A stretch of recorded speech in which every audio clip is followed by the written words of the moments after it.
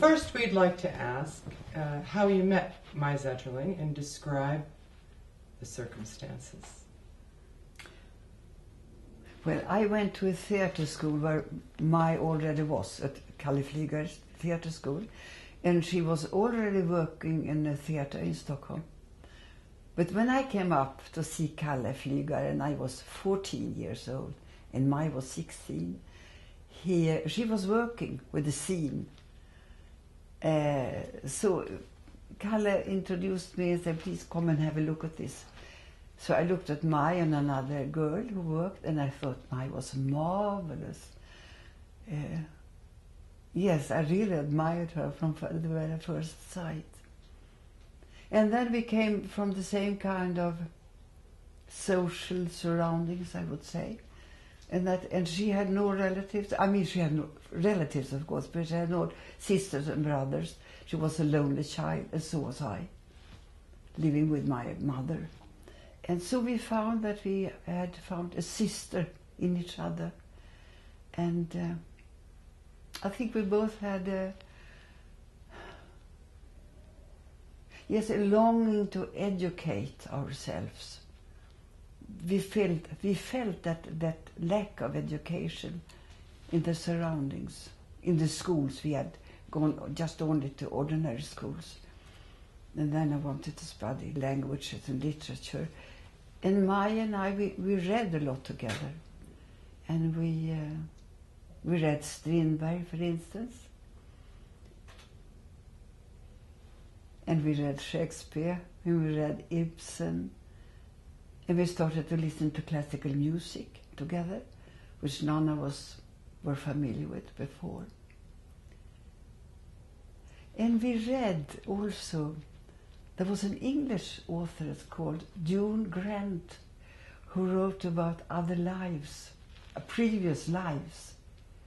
And we were very fascinated by June Grant's books. One was called I Was the Queen of Egypt, I Was Carola. In some life she had been Indian. And we thought, Mai and I, that we had met in previous lives. That's why we felt that very close sisterhood. Do you say sisterhood in English? Yes. Systerskap, I don't know. Yeah. Okay.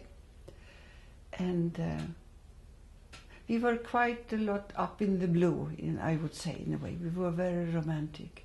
In my head, a lot of sexual experience that I didn't have. I was very innocent. But she didn't speak much about that, really. But then she had a very strong, what can I say, light experience. She's written about that in the book. Yes, we've read that. Yes. Can you describe it again? Yeah. We were quite a lot, I don't know what you call that in English. You know, you put the hands over a glass and it goes from bookstave to bookstave, what's that? Letter to letter. From letter to letter, and they create words. The spirit people, they work with this quite a lot, and we did. In Mai was fantastic, when she just touched it. You put the glass in the middle, and then there are letters all over the place. And one put the hands, and the glass goes from letters to letters. What is it now? Ouija? Seance.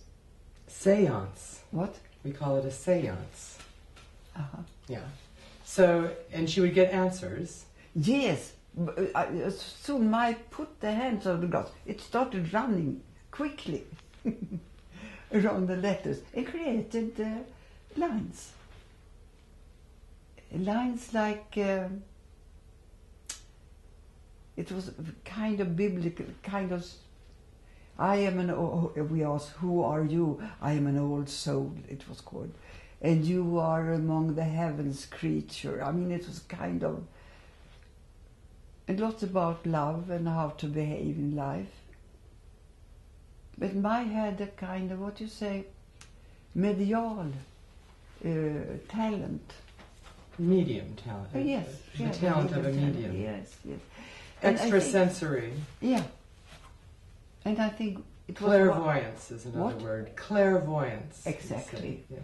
She had something like that. And I think it might be one of those nights when we have been doing this. It was at my home. I still remember Mai's face. It's fantastic after all those years.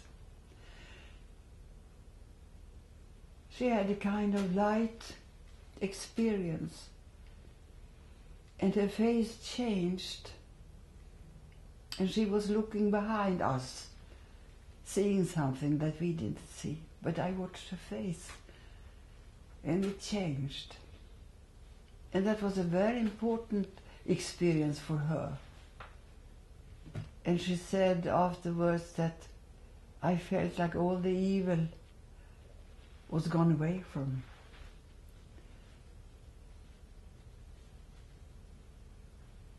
Well, she's written about this in her Yes. book. Do you think that this quality and this talent is something that she remained close to all of her life? Yes. Yes. Yes. Can you give us another example or two? Well, in the end of her life,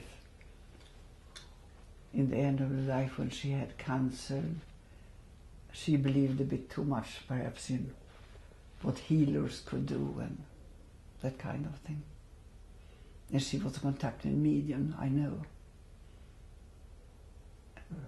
And I thought she had such a great potential in her. She had the spirit power, some spiritual. So I was somehow surprised when she died, because I thought she had such a strong belief in things. But I am a quite naive person, I must say, too. Perhaps they needed her. Yeah. Yes. Yeah. Yes, that's what she told when she was to die, that I got so much to do at the other side. So she was a believer that life would continue somehow, I think. She did believe that. Yeah. Do you think if she had not become an actor, she may have become a priest? A priest? Or some kind of religious... Yes, could be. Yeah. It could have been, yeah. But she had such a belief also that she had something important to say and bring to this world.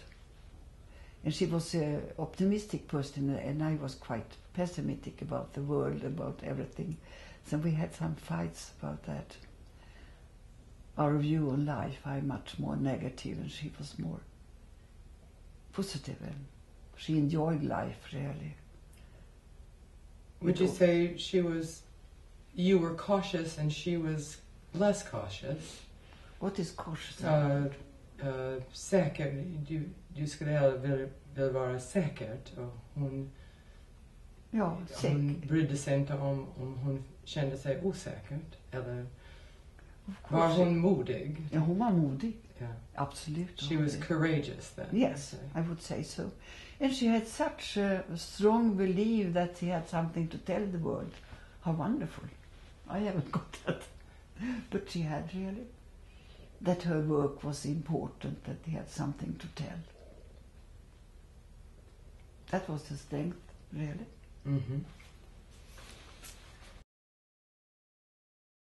And so, do you have an opinion about how she felt about being somewhat a woman without a country, or a more internationally based person rather than someone with a national identity? I don't know really, because it switched. She went from Sweden when she was so young. Right. Yeah. But she came back to make films. Yes, but she was very critical to Sweden in one of her films.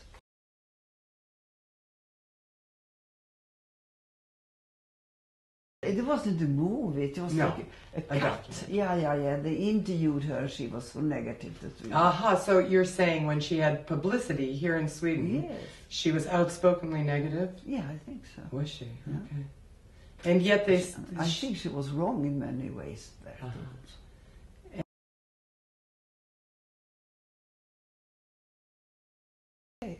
No, I think really that she spent too much money. They were afraid that the last thing she was going to do here, I was very much involved in that story. It was such a good book written by a woman who's been a, what do you say, woman? Cleaning woman. Rapport från en Yes, skrivning. exactly. Yeah. And that was such a good story. And I was to play the lead in there, but nothing came out of that. Yeah. I've written about that. Aha, good. But no, I mean, it was supposed to be a low budget, you say, film. But then her fantasy started. And she made it too, it was too much, it was going to be too expensive. That's why. And I told her, this is going to be, they can't afford this. But you know, her imagination, she had to tell and so on.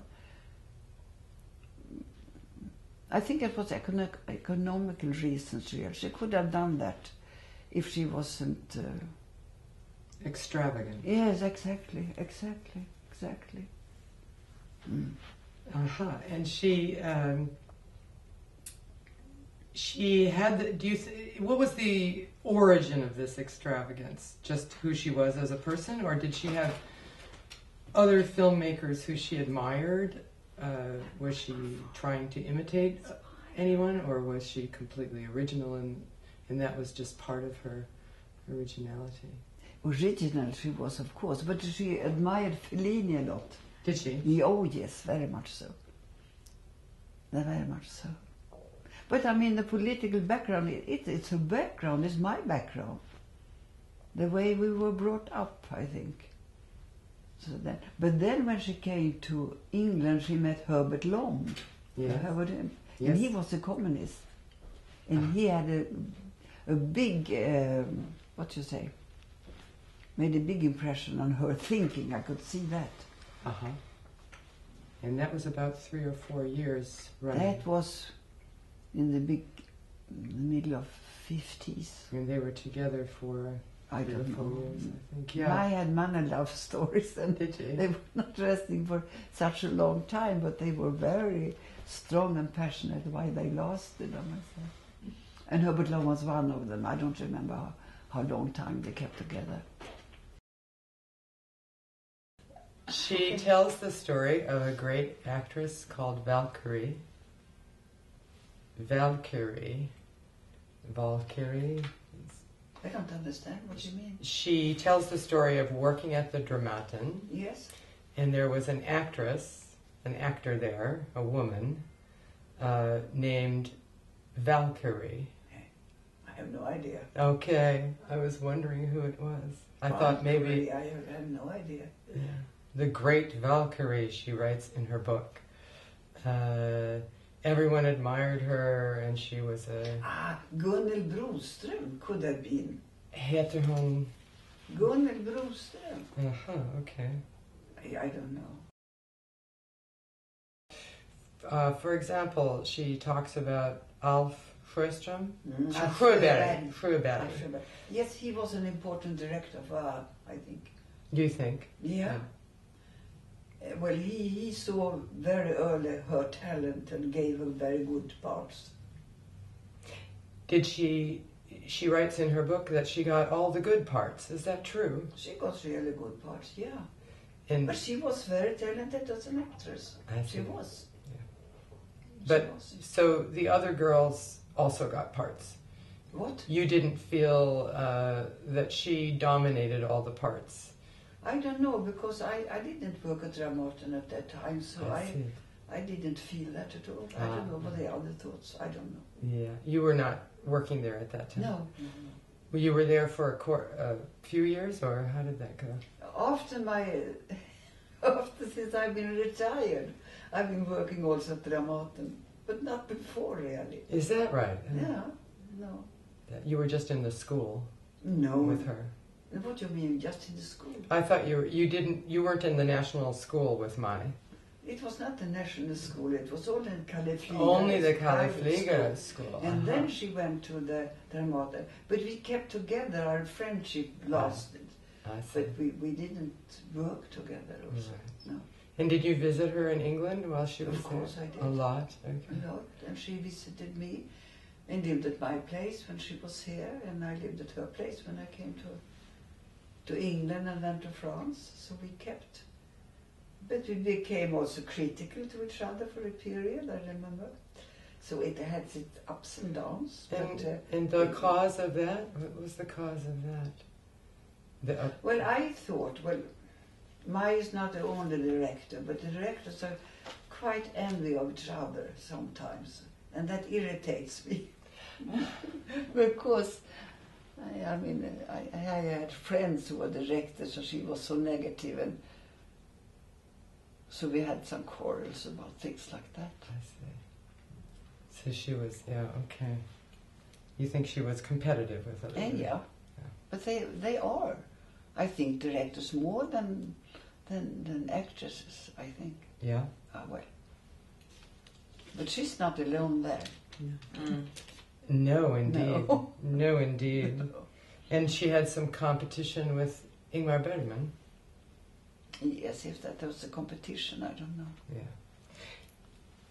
She has these themes, her main themes, one of them being, of course, love, and another being madness, sinnessjukdom. Yeah. We talked about that once. And she had seen me, and I had a very, very good part in a Lars Norén play. And then after that we discussed that and said, don't you ever feel that you can be close to madness when you go into a part of that kind? But I haven't felt that, but I think she had felt that it could be touching something. I don't know. But then she went over to be director. So. And why did she... But as an actress, she had felt the closeness of madness. Mm-hmm. I guess so. That's why she asked. Right. And why did she decide to become a director? I think she wanted to be the one who decided things herself, which you don't do as an actor. Right. And you are picked as an actor, asked that you can do that and that. But as a director, you decide. And at the time, did you think this was perfectly normal for her to decide to become a director? Well, I was surprised the first time, and then could I say yes? I see the point.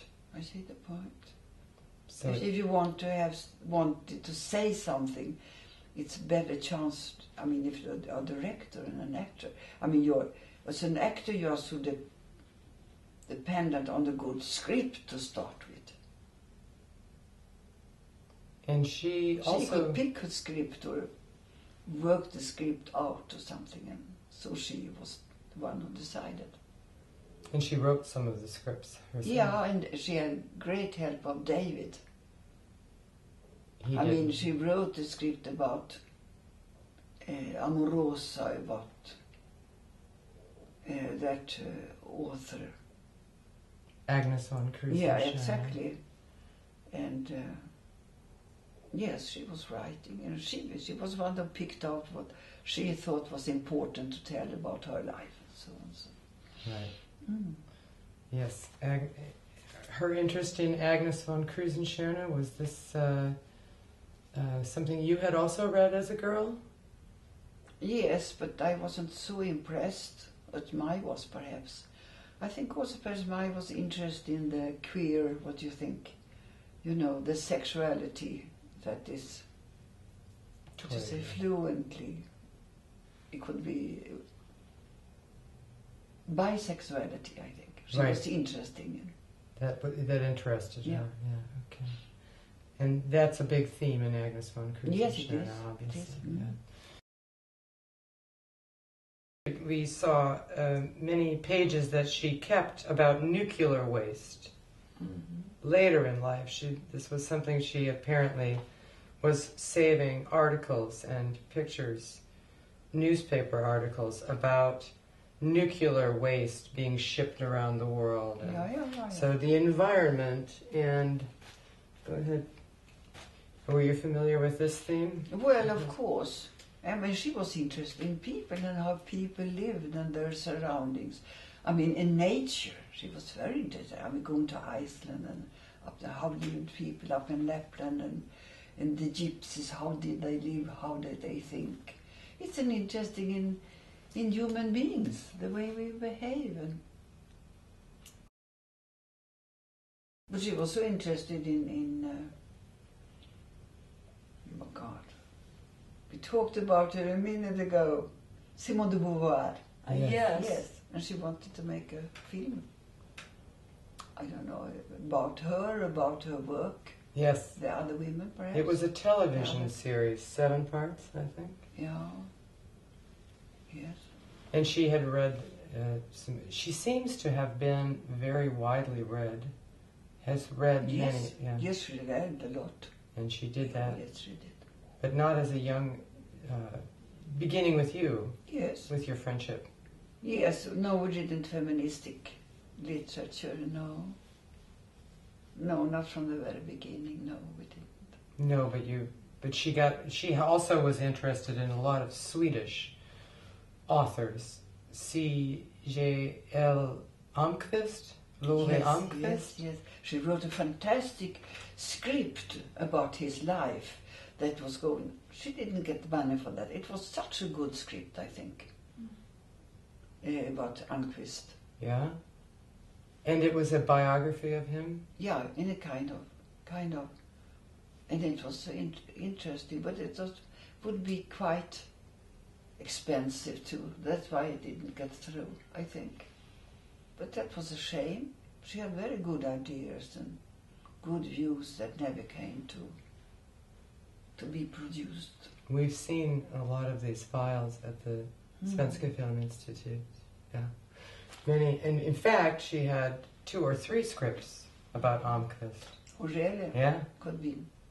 She rewrote them. I read one of them and I liked very much, but she had no opportunity to make them. So you were going to be the lead in Rapport från Skurhink. Yeah. So, Skurhinken. Yeah, that you were going to be the... Yes, that was the idea. I've written about that. That was, well... You were going to play Maja Ekelöf. Yeah, right. What? Ekelöf, yeah. Maja Ekelöf. Ekelöf, Yeah. yeah.